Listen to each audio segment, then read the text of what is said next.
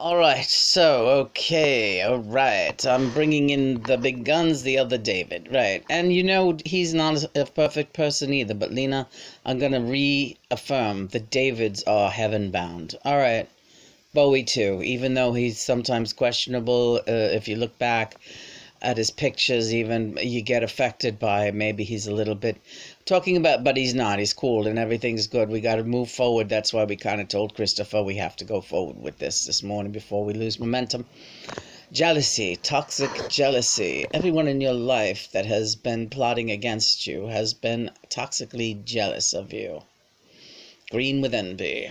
You gave Olivia a pair of green glasses because you heard that they were very good for headaches. Well, that could be true, but it's really all just power of the mind. I picked out those glasses for Olivia because she is, and always has been, so jealous of you. Her beloved aunt, who loves her. You did love that child. You love all children. You go in loving them, and then they don't give you any choice but to be repulsed by them. All the children you have known anyway. You were disgusted with Andrea and Theo, but you tried with them, and it was disastrous. She ended up attacking you. Sick little witch downstairs in the basement with the girlfriend's little coven down there. You met them all. You met most of them, one time or another. Oh, well, when she ran into you with her fucking ugly fat little friend, that ugly fat pig, the one who took the, oh, God, her and her mother, that demon witch down in Ridgewood when they wanted, that one that we delivered that television set to. Hey, you guys, you better believe there was some interesting things about that television set. They affected your brain. Listen. As I go. All right, Johnny. Remember in that little driveway that time with that little fat pig and Andrea, and she said, "Oh, did you want to talk to me about something? Is there a problem?" She was acting all brave in front of her fat, disgusting little friend, right? Then they went off together. And I just sat there like, what is she talking about? I was like, no, I don't want to talk to you about anything. Why would I want to talk to you? That's how demented they think they're clever. They don't have a prayer. You know, Lena, some people from the outer realms, they're the only ones that are coming to you and me for mercy today. Forget about who's down here. They don't have a prayer. I'll say it again. You don't have a prayer. All of you Whitting kids, all of you Horvath kids, all of you fucking Millie Billy kids, Billy kids. Oh, Jesus, that guy Bill. I know. He looks like Satan. Walking around in his cowboy boots with that fucking hairdo and that, oh God, he's so gross. Yeah. Supposed to be really good looking or something. Yeah. Hi, Sean. Don't get derailed, Mom. I'm not. You know, we were gonna do a thing, but with those Whittings and those kids and those assholes today, but instead we're gonna focus on other things like Renee and her job as a census taker. Really? Yeah. When Renee, the mother, was working as a census taker. You were right, Lena. Right. She was just trying to do... You even said it to her. It's probably good for you to get out, and it's probably a good idea for you to get ideas about what real people are like, because you don't know what real people... You never lived a real life, worked a real job.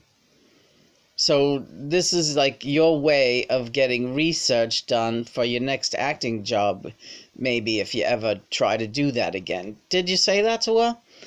I didn't say it in exactly those words, but I did, because I know she was a frustrated actress who just couldn't get a job because she was always too fat or not pretty enough. I know that's what it was, because I don't think she was a bad actress. She was a terrible actress. Really? Terrible. He's terrible too. Steven, yeah. I'm better than Alec Baldwin. This is Sean talk. Yeah, I'm better than Alec Baldwin. He comes home from the fucking his gig, his 2-minute gig on 30 Rock, 2-second gig on 30 Rock, and he's crowing about how Alec Baldwin knows that I'm better than him. He knows that. Yeah, I couldn't believe that speech. Didn't it ever occur to you that Steven is completely insane?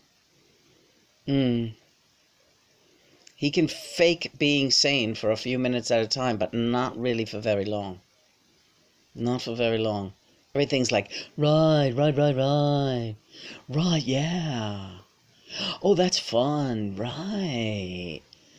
Yeah, and I noticed the last time I actually spoke to Olivia, like years ago, actually one-on-one, she does act just like them. Yeah, it's all a put-up job. She acts exactly like well, what do you want? She's their clone, and they're her clone. They can't live without her, vice versa. They're like incubus, succubus, and all the rest. Well, it's crazy. And all manically jealous of you, too. You know. To the point of, good Lord. And that's the thing. Jealousy has no place in the new world, on the new earth. It must be vanquished. It must be killed. We must all be sincerely happy for each other and work at that. And make it, a supportive environment for all. Jealousy is just not to be tolerated.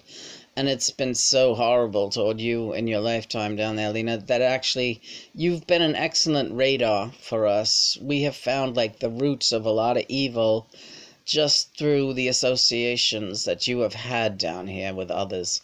Lena, I know you're getting a little weary. We've been up since really 3:30 doing this stuff. I was going to say doing this crap, but you know what I mean, right? So, I'm ready to take a break if you are. Yes, I am. I think it's a very good idea to have some tea and take a nap. Go down for a couple of hours and come back and talk a little bit more on the planets like Mercury. Freddy is relegated. Freddy is so highly evil that he is alone on planet Mercury. He's there alone. Really, yeah. That's where he went. That's what you did, Lena. I did that? Yeah, by putting that X through his face yesterday on his picture. But you didn't do it alone, you did it with Dad, John. You put the X on Freddy's picture and you put it in the garbage. Recycling. Recycling, to be exact. Christopher took it to the recycling, right? That's where it belongs, but he's going to be recycled as dust. And that actually has been rescheduled. That's been rescheduled. Yeah, there's actually been a complete change in the plan. Because you and John viewed that last interview and that last video of him. Where he was completely unrepentant. He's in the black hole. He's not on Mercury anymore. He's not on Mercury. No, he's gone. Freddie Mercury is gone. Vanquished. Vanquished. And we don't question, we just know that it's been done. So this is a note to you guys down here that have been down there in the fucking, who still think you're alive. You're not alive. You don't have, if Freddie Mercury, who brought so much happiness to people, including Lena with his music, if he can be vanquished because of his allegiance with Satan and jealousy and toxicity, nastiness, general nastiness, flamboyant hedonism. What do you think is going to happen to you? But you're going to suffer first. You're suffering now, but you're going to suffer more. Oh yeah, you little actors. So what did you want to say about Renee? I'm just curious. Her reaction to these videos is really interesting to watch. Is it? Yeah, she's like a science project. It's really good. She has this OCD. She's very, oh boy, it's a panic disorder, but it goes beyond that. And that's why she was unable to do that job anymore as a census taker. She had it in her mind that she was really researching a great play that she would write about making fun of people. She loved to make fun of people. They did that horrible play about Y2K. I mean, that's a nice one. About it being like musical chairs and everyone's running around. That was a hit. Right? Remember that? Yeah, I do. Vaguely. And I remember him like laughing about how great it was and talking about it like it was fantastic. Yeah, the Y2K thing. And his parents financed it or something? Yeah. Like he asked them for money to finance this shit play that went nowhere. Well, that's all part of making a deal with the devil. Mm-hmm. You know, the devil is funny. Money comes, money goes. He lets it in there, you know, but then he really quickly pulls it away. So you'll notice that they would be riding high 1 minute in these expensive apartments, and then the next thing they're crawling back home to mommy and daddy. You've always kept a really pretty even keel, and the wealth is about to multiply dramatically for you, Johnny, Christopher, and the rest of us that are on God's side. We don't really even care. We're going to spread it, just like the way you did with that little pony right over there. Yeah, that pony's my little friend. That's my baby. Look at my little baby. Monty. Hi, Monty. She's got a ticket to ride, baby. She's got a pony to ride, and she don't care. Do you, Lena? I care about you guys, my family. All right, she cares a little bit. I care a lot. All right, she cares a lot.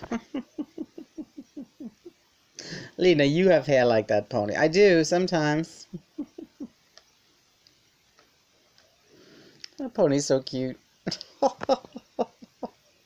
Nap time. All right. Nay, nay.